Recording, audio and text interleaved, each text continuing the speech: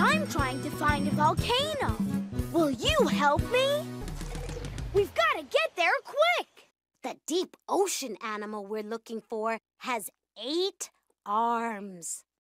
Let's zoom through the ocean and look for the animal with 8 arms. What does a giant octopus do? Let's review. Does a giant octopus have 8 arms? Solve the puzzle. That's a giant octopus. Let's put the picture of the giant octopus in the ocean section of our animal science.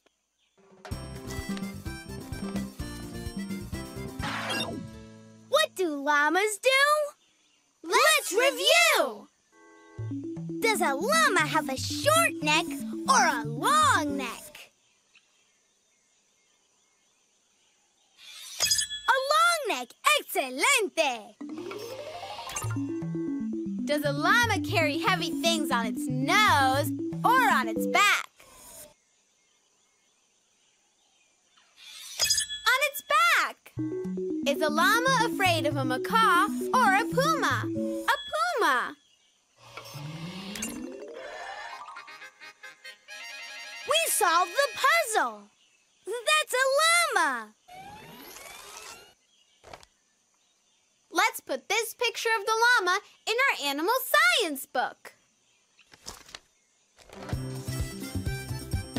We found out so much about llamas today.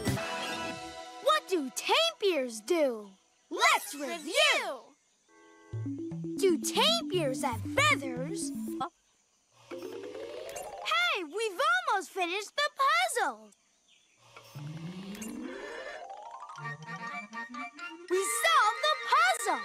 That's a tapir.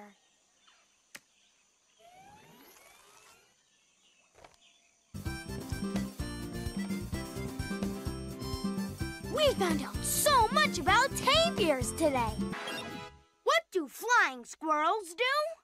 Let's review! In the forest, right!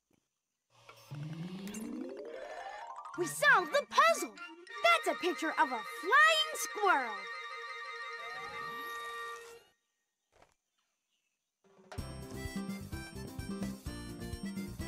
We found out so much about flying squirrels today. And there's so much more for us to discover. Together! Hasta luego, amigos! See you soon!